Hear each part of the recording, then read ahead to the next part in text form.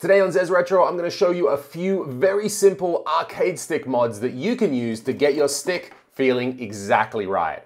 Let's go.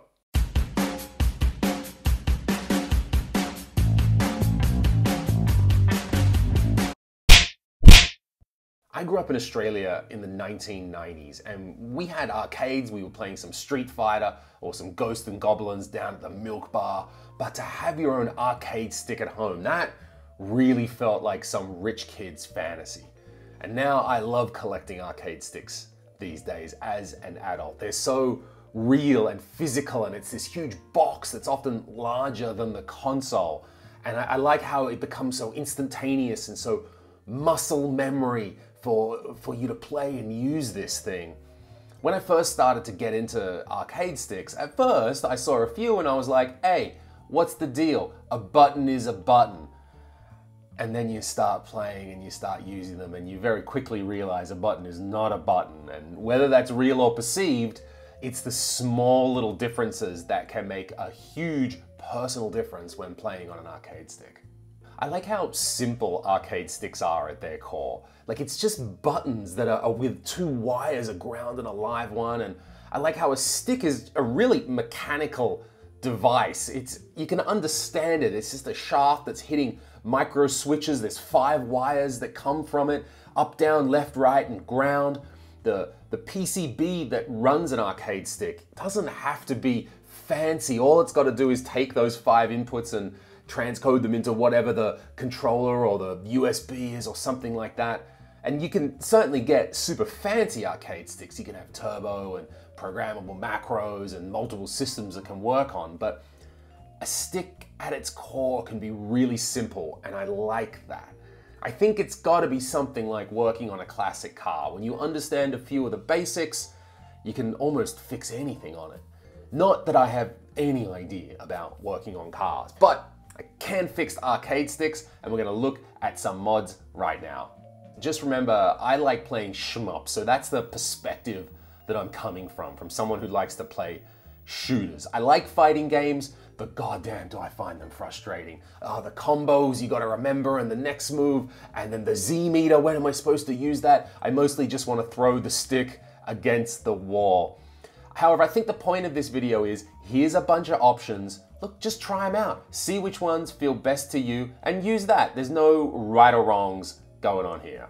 I'm also going to be talking about the Sanwa JLF, which is kind of a standard, you might say. It's what most, if you're not using a Sanwa, you're using something that functions very similar. You've got a shaft, there's a restrictor gate here, it's moving around, there's micro switches inside, it's pretty easy to dismantle. As I said, we've got the 5 wires coming off there. So there are certainly different sorts of sticks, but these tips are mainly around this sort of spring and shaft style.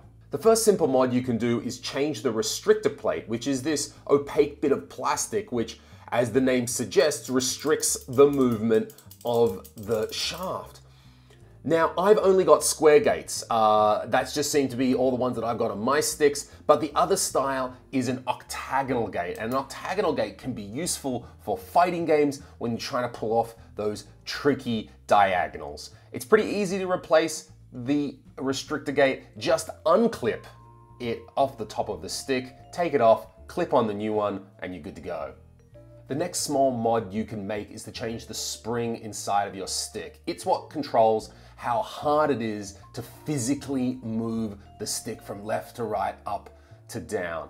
Now, a standard JLF is fairly loose. It's not too hard to move, but I found when I was first learning Dodonpachi that it was too loose. I couldn't quite control myself through the tight bullet hell patterns, and I moved to a stiffer spring, and it was a little bit easier at first for me to learn the game and learn those extremely precise movements.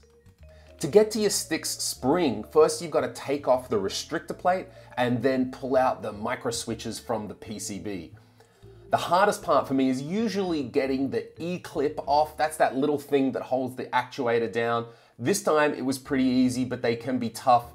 You've kind of got to put your finger over it to make sure that the clip doesn't fly across the room, and then the whole thing is holding down the actuator, so you've got to make sure it doesn't fly across the room as well. The E-clip is also very easy to bend and break if you're taking it off the wrong way. So next time you're making an order from the arcade parts store, throw in a couple of extra E-clips. They're like 20 cents each. But if you break one, oh, you are going to thank yourself you have some spares.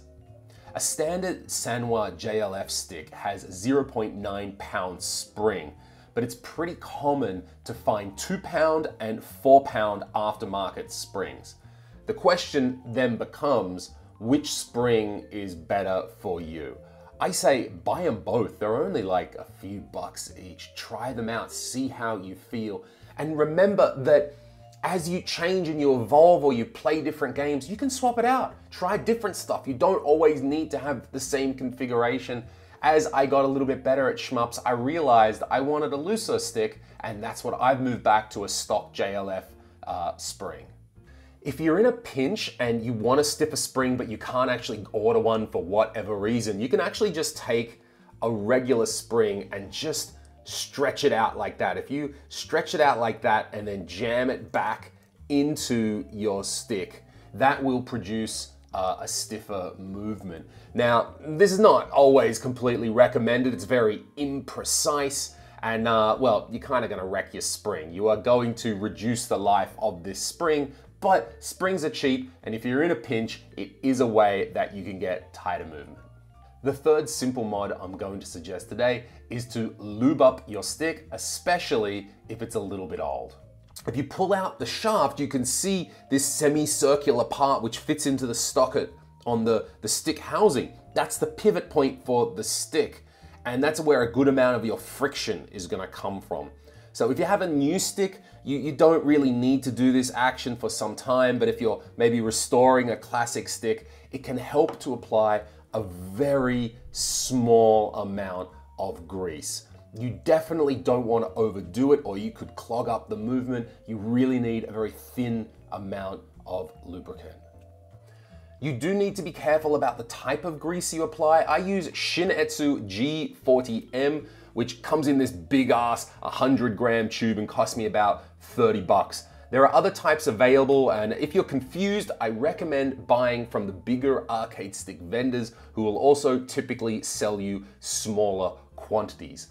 The thing is that a stick typically needs such a little amount of lube. I mean, I've got this huge box here, and I'm never gonna run out. Like, this is going to become a family heirloom that I'll be passing down to my children as they're playing shmups and fighting games. I'm even preserving the box of a tube of grease.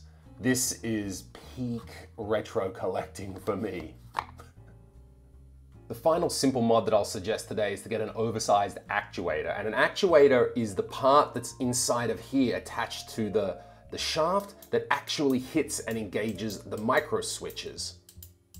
The idea being that if the actuator is larger, then there's less distance to engage the micro switch, or basically there's less movement to be able to click it. You need to move this stick less, or it's got less throw, you might also say.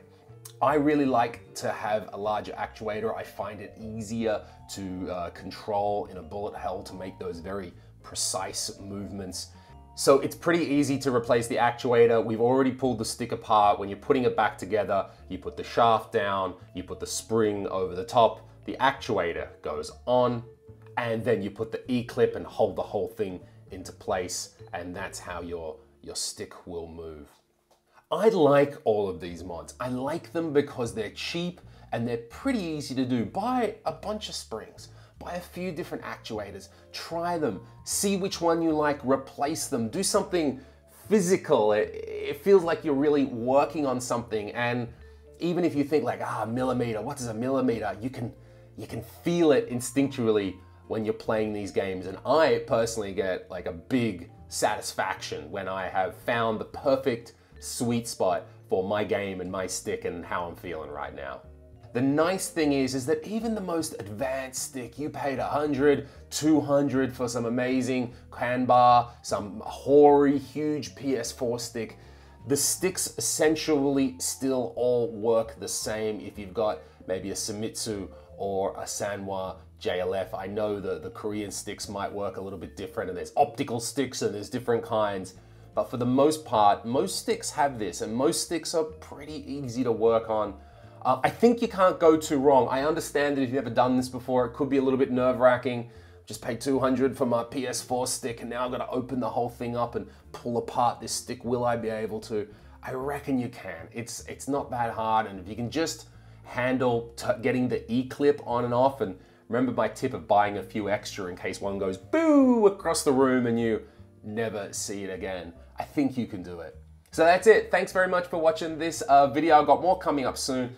The next video that I'm going to be working on is how to construct a Damon Bite adapter. I'm going to be doing a few in this series on fight sticks. Damon Bite by Mick Guyver over in Finland. He has produced an Arduino template that you can hook up regular controllers via USB, super low latency. That's what I've been using to play Donpachi recently, and I'm a big fan. So more videos coming through soon. Thanks for your support. See you next time.